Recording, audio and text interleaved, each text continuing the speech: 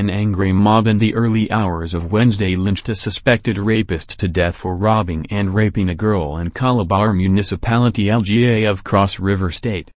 Vanguard learned that the incident, which occurred along Ekong Etta Street by Okoro Agbor in the early hours of Wednesday, when an angry mob pursued a suspected thief who raped his victim after robbing her. An eyewitness who pleaded anonymity told Vanguard that he suspected the rapist was trailed by the angry mob, who later beat him and dumped in a waste bin, close to Apostolic Church, where he later gave up his ghost. He said, "They were three of them that committed the act, but the other two ran away, but he, the victim, couldn't, as the mob caught up with him and mobbed him."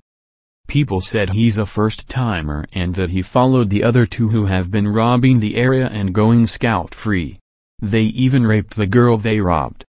The incident happened in the early hours of Wednesday, and the screaming from the girl alerted the mob, who later came to her rescue, he said. When Vanguard visited the victim of the rape and robbery, she couldn't speak as she was still in trauma.